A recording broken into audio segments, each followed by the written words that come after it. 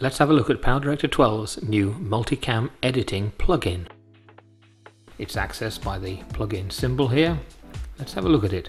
We have 1, 2, 3, 4 camera tracks with individual previews, and we have another preview for the selected track.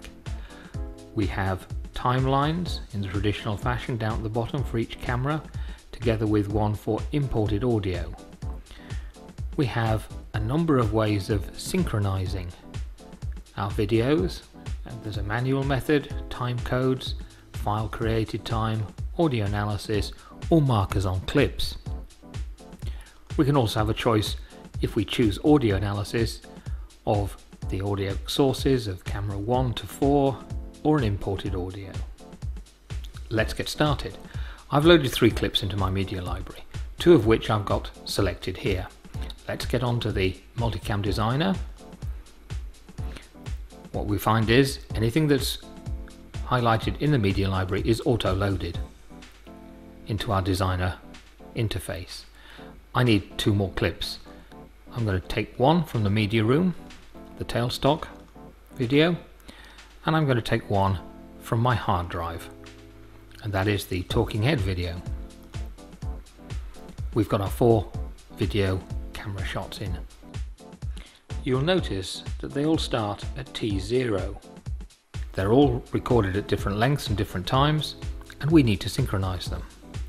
I'm going to choose camera 4, the talking head camera, and I'm going to choose audio analysis, and we press the apply button. PowerDirector analyzes all 4 videos, auto arranges and auto synchronizes them for us. Now, that looks to be almost spot on. Any track that isn't spot on, we can use the little nudge arrows here to move them 1 frame backwards or forwards at a time. That is one way of synchronizing 4 camera tracks using audio analysis. One of the other key methods of synchronizing would be to use timeline markers.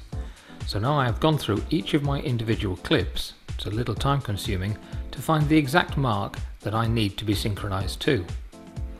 I apply the mark by doing a right click and choosing the set marker at the appropriate point. I've done all that. I now choose the markers on clips synchronization method and I apply it.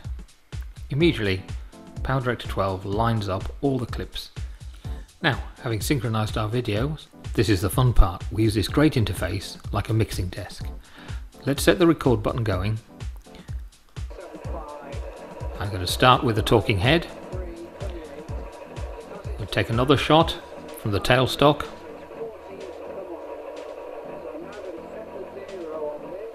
We'll take an overhead shot. Then we'll take a chuck shot and back to the talking head. So there's a nice little bit of mixing that's been done. Now, having done our mixing, let's press OK and accept it into the main timelines. This isn't just a recording. This is actually really more mark in and mark out recording. So each of these small clips from each of the different cameras can actually be extended to its full size if necessary, so final editing can be quite precise. It's really a great new facility, well worth trying. Thanks for watching.